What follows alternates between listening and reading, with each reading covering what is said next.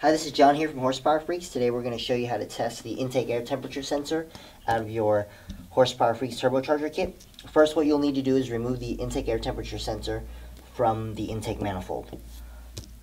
Then you can either visit the troubleshooting section on our website or visit AEM directly and download or print this, which is the inlet air temperature data sheet. Basically tells you how many ohms the sensor reads at what temperature. So once you have that, grab yourself a multimeter. We have a multimeter that auto ranges, so all I have to do is set it to ohms, but if you don't have one that auto ranges, you can just set it to kilo ohms.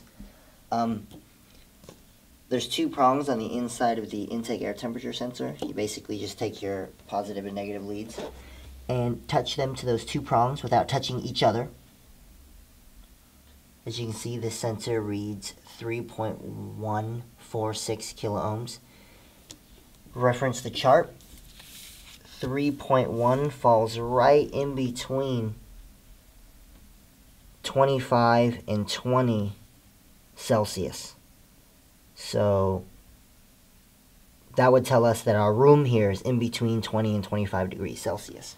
So if I cut it in half to 23 degrees, or 22.5 degrees.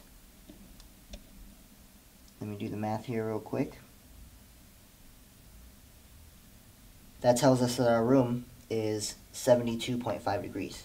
Convert 22.5 degrees Celsius into Fahrenheit is 72.5 degrees.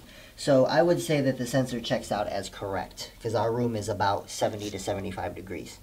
So that's how you check your intake air temperature sensor. If you get a reading that's just way off the chart either way, or doesn't move, and I'll show you that here in a second, what you can do is touch the prongs again, and if you check out the multimeter here, if I just so much as breathe on this sensor, it should give me a different reading. It should move. And if it doesn't, that's another sign of a bad sensor. So let me make sure I get these on here good. We have a reading. Okay, I'm going to go ahead and blow on it. And if you look at the multimeter, you can see it moving.